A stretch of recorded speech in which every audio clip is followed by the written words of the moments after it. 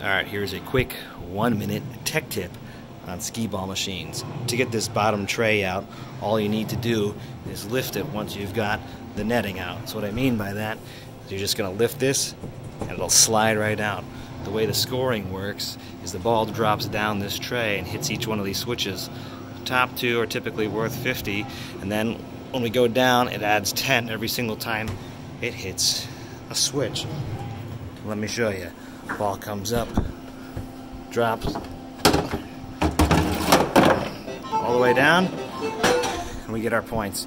If you don't get your 100 points, it's because it missed one of the switches. And chances are what you're going to have happen is one of these wires may be bent and not actually hitting the right thing, or you've got a broken connector on one of the switches that you'll need to check for. There you go. There's a quick 1-minute tech tip on how skee ball scoring works.